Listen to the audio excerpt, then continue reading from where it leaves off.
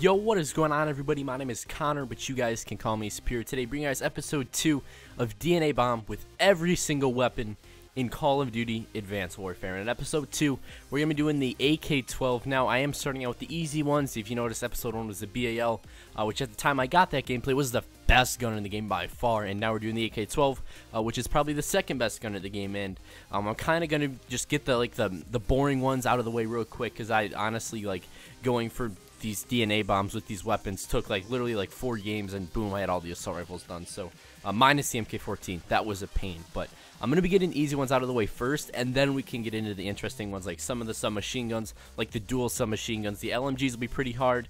The laser gun. We can get into all the fun ones. You know, as soon as we get the little bit more boring ones like the AK-12 out of the way. So with that being said, this gameplay is pretty sweet. It is playing on the map Comeback. Now, the AK-12 I was using in this gameplay was the AK-12G. And the way you get the AK-12G is, I'm pretty sure you got it for pre-ordering the game, and all it is the G stands for Ghost. So it's the AK-12 from Call of Duty Ghost. You notice that the AK-12 in this game has a little bit different of an iron sight on it. It has a little circle thing at the end, and this one, it is literally the exact AK-12. You know, same iron sight. It even has a little Ghost logo on the back of it to just further prove it was from Ghost. So I was using it just because I like this one a little bit better. I'm more used to it just because it was in Ghost, and I use this gun a lot more in Ghost than I have in Call of Duty Advanced Warfare. So kind of like that familiarity, or I don't know, it kind of having that familiar feeling to me is why I picked this one over the Call of Duty Advanced Warfare one. Even though it is the same stats and pretty much the same gun, it's just the aesthetics of it that look just a little bit different. But really quickly, I just wanted to thank you guys for 21,000 subscribers. We're really getting up there, and hopefully in Advanced Warfare we can hit 50,000, maybe even 75,000 subscribers at the rate we're growing right now. So big shout out to you guys for showing all the support. I appreciate it. One more thing, I think a lot of you guys don't know this. I am doing the DNA Bomb with every single gun live over on my twitch.tv. I'll leave the link down in the description.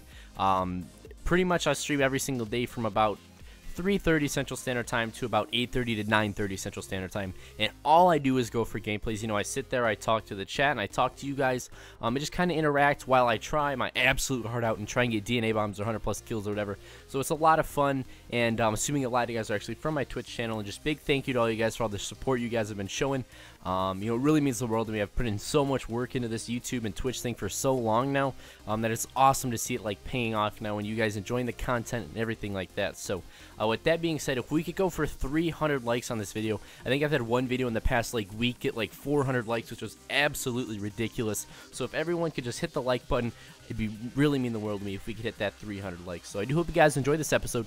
Go ahead and drop a comment down below on what assault rifle I should do in the next episode. I do have all the assault rifles done, most of the submachine guns, one of the light machine guns.